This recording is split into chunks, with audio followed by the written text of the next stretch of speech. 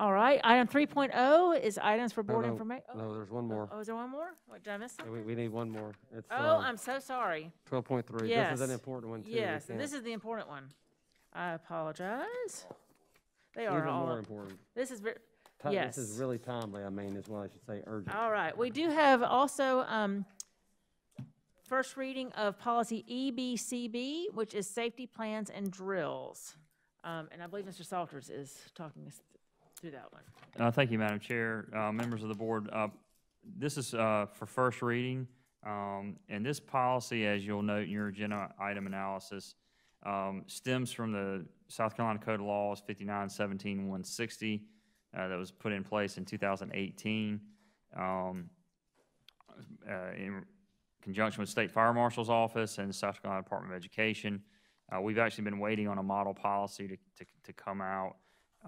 And so that law basically changes the requirements for drills and some documentation procedures and things like that related to those drills.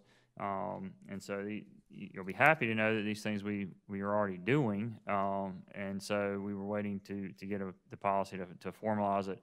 It does replace the policy EBCB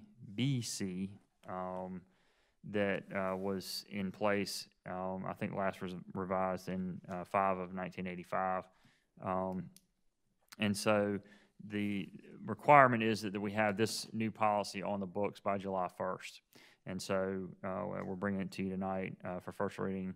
Happy to answer any questions, look to your feedback over the next month, and we'll bring it to you for second reading at our June meeting. But we do need this policy in place July 1. Thank you, Mr. Salters. Board, do you have any questions for him at this time? 10:15 at night is not when you want to talk about fire drills. No. All right. Thank you very much. This is a very important policy, and we do need to have it in place by July 1st. So thank you for bringing that to us this evening. All right. I do believe that we are at 13. I do have a quick question. How many fire drills do schools normally do? Once a month. Okay, so